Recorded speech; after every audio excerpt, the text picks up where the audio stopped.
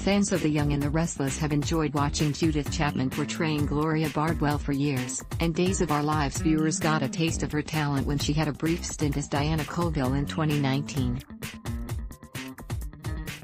But interestingly, both soaps had her sharing the screen with Greg Rikaart as her on-screen son.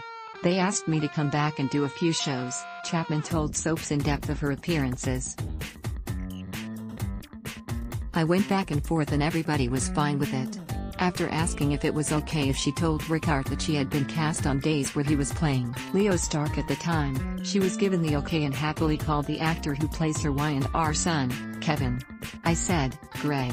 It's mommy," she recalled with a laugh. "We both started screaming like a couple of teenage girls. Like, I can't believe this is happening."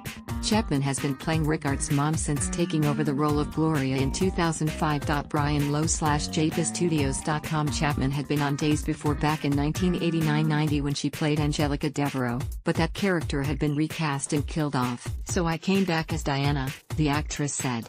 "But it was so funny working with Drake Hogestyn, John. Haven't seen him in years. I was like, I don't remember this story.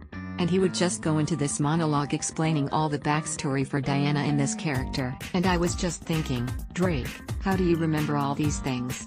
He was a big help filling me in on 20 years of backstory. But that's what happens when you're learning the part. Of course, viewers who watched the actors on both Y&R and Days noticed a drastic difference in the mother/son relationship on each soap. As Greg described it, "It's Kevin and Gloria on steroids," Chapman joked. "So it was really more sinister, more evil. It lacked the family affection of Y&R's Gloria and Kevin, but Greg and I had a good time. And when Diana's in jail and he jumps across the table to throttle her, I said, yeah, go for it. Yeah, finally, you've had this repressed anger for all your life. Kill her." Leo wasn't his mother's biggest fan, to put it mildly. XJJohnson/JPStudios.com Thankfully, the actors get along much better than their Days alter egos. "It was wonderful," Chapman declared of working with Rikaart as different characters.